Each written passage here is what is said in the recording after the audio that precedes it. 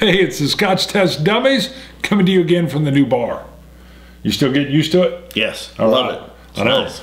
Kind of went with it's almost the granite's almost that same black hue, but it's actually got little flakes of green, or what they call verde, which means green in Spanish. If you didn't know that. Verde, yes. It's verde I buy peacock. salsa verde. There you go. It's verde peacock. I've had chili verde. Really? Now, for those that wanted to know, the granite upstairs in the kitchen's ubatuba. Ubatuba. Which I just like saying. Huh. Yeah, it's like flakes of gray instead I of like just looking in our monitor, yeah, seeing the backdrop, and of course it's still kind of sparse. It is sparse. Someday it's going to be filled with bottles. It's going to be filled. Yes. With bottles. Yes. Usually, and I've gotten used to not looking at us. Once I start looking at us, I can't help but look at you. I don't know. I'm now that I'm looking at the screen. Usually, I look right at the camera lens. By the way, look at this. My dashing blue shirt. I don't know. Look at Iron Fett. It's Nice. it's like Iron Man, but fat. Yes. And he looks tough. It's like It is a good looking shirt. It's got like it's touchable. It's got like a texture to it. Now, speaking of touchable, we're going to be doing the Corsair Ryemageddon. Is this our first bottle of Ryemageddon? no, it is not. It's darn near not our second bottles. Do you remember which one we referenced that I thought we had consumed or already filmed this? He comes over to the house, we're getting ready to film. He sees the empty bottle and says, "Hey, we haven't shot that one." I'm like, "Yeah, we did." And he's like, Corsair Triple Smoke. Yeah. That's the one we shot. So, and if you haven't seen that one, go see that one. Oh, it's delicious. These are single, it's a malted rye and a chocolate rye, this Ryemageddon. Holy moly, dude. Now I know hold on. I'm not going to say anymore because we haven't even nosed it. Needless to say, I bought a second bottle and I told them this needs to go up on a review list. You about drank all of it. Yeah, it's in danger. Yeah, it's in danger of being gone. So it moved up. What are you going to know? Yeah, and you touched on it. We'd done the Corsair Triple Smoke before. You bought the bottle of the Ryemageddon, you drank it all, and you about drank that one. Yeah. And here we are. 46 ABV. Once again, I'm going to say it because it's worth saying again. It's an American rye whiskey, and it's distilled from malted rye and chocolate rye. Well, you started to say this was, or you said the Corsairs are single malt. Yes, but obviously. Yeah. The Triple Smoke is. Yes. But the Ryemageddon is not. Tell me, I'm telling you, I can smell that chocolate in there. Like a little bit of cocoa. I did not see that before, that it was chocolate rye as well, and I don't have anything in my notes about a chocolate. You hear that deep? I'll try to tell you if I get any now, but I did get an orange marmalade on the nose. Wow, this Ryemageddon beckons. It beckons. I'm telling you, I had to hide this because it was like all of a sudden I pulled it out. I was like, I'm going to have some more of that. And I was like, look, it's almost gone again. What happened? It was like maybe my wife is drinking this and I don't know it. Right. That might be happening. I'm blaming it on the wife. Or, no, it'd be my wife. My wife's found out there's chocolate malt and had to have it. Oh, yeah. I don't know. Sure. Sorry. I do get a sweet, I noted it as a sweet rye. Opposed to other rye whiskeys where you get that rye, that dill. I get what you're saying about marmalade, though. I can barely say the word, apparently. Marmalade. Goodness. Do you have your notes? Do you have your notes with you? No, I don't need it. I've consumed 2 of these. That's true. 2 of these are gone. I'm like an expert on these, I'm telling you. So I've had so much of this, I'm just like, notes. Who needs notes? Who needs notes? I've consumed 2 bottles. 2 bottles of this have gone down. It's also, man, it's so pleasant on the nose. You can really inhale it. There's no alcohol burn. Even in my notes, there's a subtleness that I can't get. That's why when you said marmalade, I wondered. Okay. Yes, and now I can tell you it's similar to almost the Auchentoshan chocolate flavor. Very similar to it on it. I didn't notice it before. And that's almost more prevalent than the rye. It's got a touch of that rye spiciness right on the palate when you first put it in. And then it goes really, really smooth, like silk. Mm-hmm. Almost, I'd even say Auchentoshan and Dalmore. The chocolate, the toffee flavor. A little bit of spicy. Toffee, most definitely. A little peppery. And a little bit of the rye, but...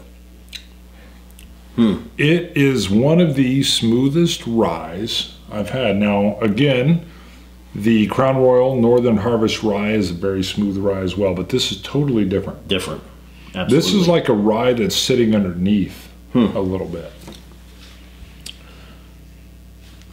And I'm still trying to get that nose. I get a little bit of woody, a little bit of almost oakiness. And there's a pleasant... What was our alcohol on it? Smooth, 46 ABV. Yep.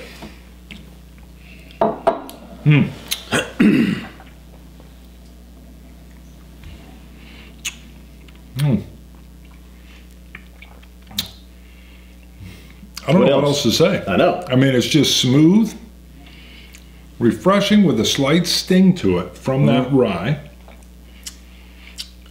And I think that, I don't know if it's the chocolate malt or whatever, but it really just mellows it. It's a mellow rye whiskey.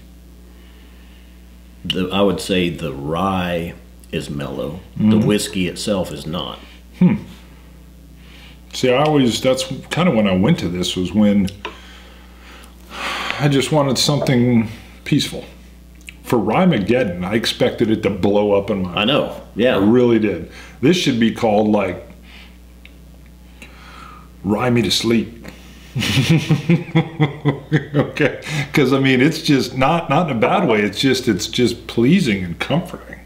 Ryemageddon, when I first had it, I thought, boom, this rye is going to be explosive. How about M&M Rhyme? Like an M&M chocolate. Yeah, like an M&M? Okay. I don't know. Rye Me to Sleep, I thought was pretty good. It was, but I was trying to think of something quick. I know, that was me quick too. All right, well, there's not too much else to say about it. I just got to tell you, I mean, you'll back me up on this. I don't go through 2 bottles of something quick. I really don't. Even when I really like it, I usually don't move it to it so quick. This almost became my, I just want a little glass after I came home from work, and I was just going to this nonstop. All right, you got an 88. I'm saying 89. Corsair is blowing me away. Maybe that's why they call it Ryemageddon. The triple smoke, phenomenal, and you know I like the smokies. This Ryemageddon, sweet and peaceful. Nothing? Don't they have another one? They got something else out too that we got to get a hold of. I haven't seen it, but I saw it somewhere. I think I went online and saw something. Well, they've got I think a small batch or bourbon. Unless I've got something else besides that too. I'm gonna have to look. Besides the triple smoke and the Ryemageddon. I mean, it's almost like it's very it's like the aftertaste hangs on you, and that's it. It's very interesting good. Yeah. I mean, I almost feel, my first thought was that it's a 40%, and at first, when I first had it, I thought, oh, is it a little watered down? And then I thought, no, that's not it. It's not that it's watered down, it's that it's smooth. Yes. And then I remember taking a look at the ABV, and I thought, wow, for the nose, not that 46 super high, but you're right, I get a sweetness, a toffee. I can see where you're pulling the marmalade. There's something underneath I have not been able to put my finger on, even though I've tried repeatedly via 2 bottles. Put my finger on it. Gotcha. All right, we got anything else to say? Oh, hey, make sure you subscribe. We've been getting tons of subscribers lately. Thank you. We are going to be in a few weeks from when this comes out, or maybe a week. I'm not sure exactly where it'll sit. We're going to do an Ardbeg shootout. So if you subscribe, that's going to show up right. You're going to get a little email notification on it. For those that haven't seen our shootouts, we take several whiskeys that are similar to each other, In this case, it's going to be Ardbeg Corryvreckan, Uigeadail, and a regular Ardbeg 10-year. And we're going to have them blindly and try to figure out which one's which. And when you have these whiskeys that are so similar to each other, so close like that, sometimes they really pop and you can distinguish them. At least that's what I like out of it. Well, and what I'd say is also sometimes you're going to go to the store and you see these Ardbegs lined up and you wonder which one should you buy. Maybe after you watch our video, you'll know. Right. Yeah. So, so that'll be coming up. Make sure you subscribe. I can't say it. Subscribe. I haven't even had hardly any. Make sure you subscribe. All right. Thumb us. Matt, he likes to get thumbed. Give us a thumbs up. Yeah. They say thumb on this video. Yeah. And comment. Please comment. Love those. By the way, did you see, what was Kato's reference? He said it was from a movie or something, didn't he? Did you see that? I saw that come across in his comments. He was responding that. No, I did. I asked him if Kato was from the Pink Panther series, and he responded with something. It's the political figure Kato the younger. What is that? I had to look it up. I don't know what it is. I don't either now. Gotcha. I'm sorry I put you on the spot. I remember Kato the younger. He was a Greek political figure, basically. Oh, Kato. Yeah. All right. Cool. All right. Scotch it, you Scotch gods. Cilantro. Dummies.